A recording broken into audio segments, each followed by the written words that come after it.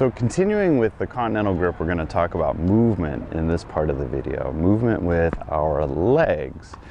Now remember, we started out back here in this box for practice. The right leg moves with the racket. Now that's great if the ball is coming right to me, where I can just get that right leg out and swing and make contact with the ball. But what about a ball that's further away from me? Now, as we advance in tennis, we learn something called a split step. It's a movement that helps us react in which direction we need to go. As a beginning tennis player,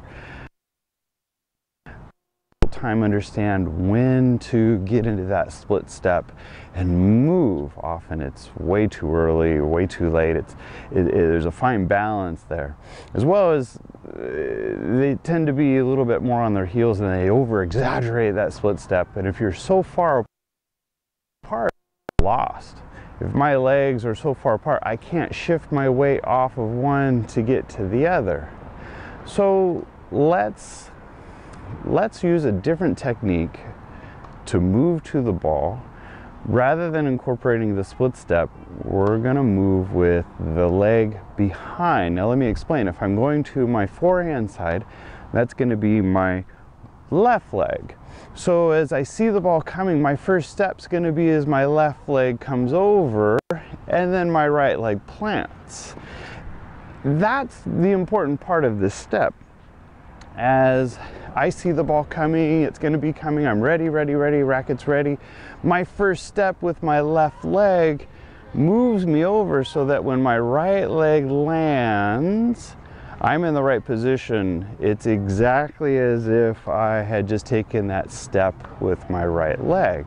So I see the ball coming, left, right, there's my, do that again. I see the ball coming, left, right, I'm crossing over the top, but I'm turning my body.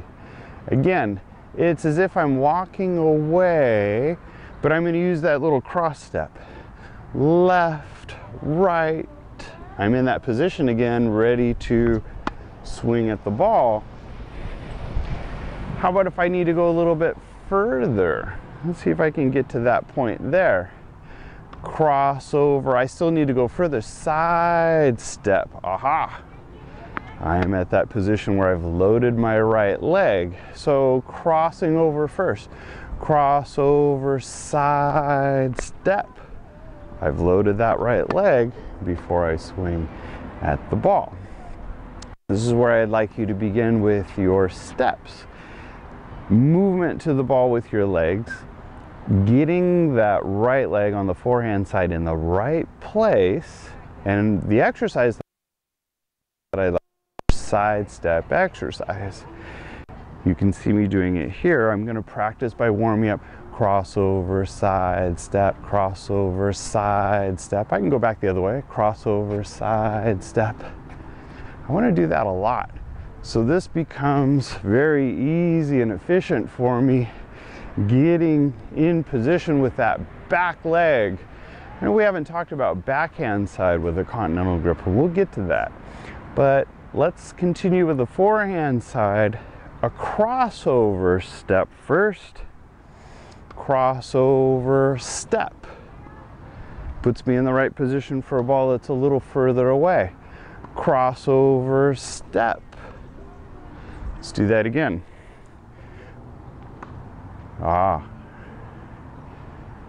Crossover side step.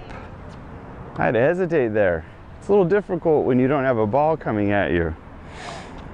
Crossover side step. Ball that's further from me. Crossover side step in. Planting that right leg. Your exercise again, before I begin feeding you balls, is just to come out on the court, crossover, side step, crossover, side step, over side step. We can begin doing that on the backhand side as well. Short court, we need to keep our bodies looking towards the net. That's why it's important that we're not completely turning And then having to turn and come around, this crossover side step keeps me, for the most part, looking at the net. Remember our left hand. Crossover, side step, through. First step is a crossover, side step. Step is my plant. My right arm is towards the net. And I come through. Sorry, my left arm is towards the net. Let's look at that again. Crossover, side step. I'm right back, ready for the next ball.